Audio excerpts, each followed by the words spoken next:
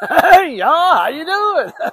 Man, we're hanging out in Tullahoma, Tennessee this morning. We're at the Westside Church of Nazarene.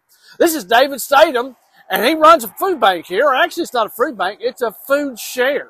We're going to get him to explain what it does here. Well, every week we have some amazing food. We have hundreds of thousands of pounds of food that we share with our community and we distribute throughout Middle Tennessee. We serve about 2,000 families every week with good food, fresh fruits and vegetables, some dry goods that are non-perishable that'll last a while, and some good meat. It's such an awesome thing to do. We love our community, and God is so good to give us what we need to take care of one another. That's what he does here. I tell you what, if you get a chance, come on by here. Every Friday they have a giveaway, or food share, excuse me, and they always need help. If you come by here and you want to help give out, if you're in need and you need to come by here and pick up, please do that as well. But they always need help around here, and it's a good thing to do.